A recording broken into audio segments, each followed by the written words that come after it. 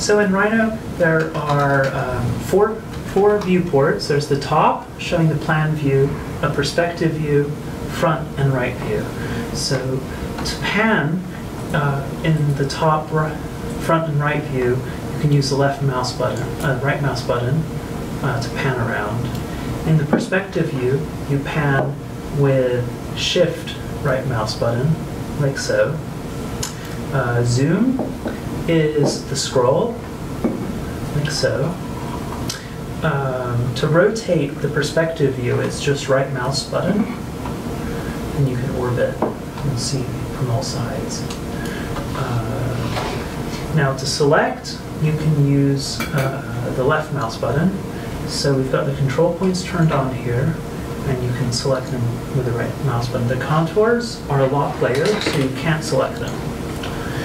If you want to change them, over here in the Layer Manager, you can turn off the 1 meter contours or the 10 meter contours.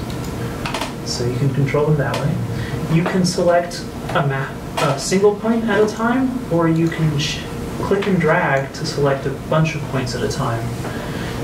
This controller right here is the gumball. If you grab the vertical, the blue arrow, you can drag points vertically, up or down, changing the surface like so. Control Z is undo. To translate the points on the X or Y axis, you can drag the green or the red arrow to move the points. If you do that, you don't want to do that, however, because it'll create a big fold, like so, which doesn't happen in nature, so you don't want to model it here. So in this experiment, you'll only be moving the points up or down with the blue arrow. So that's your basic introduction.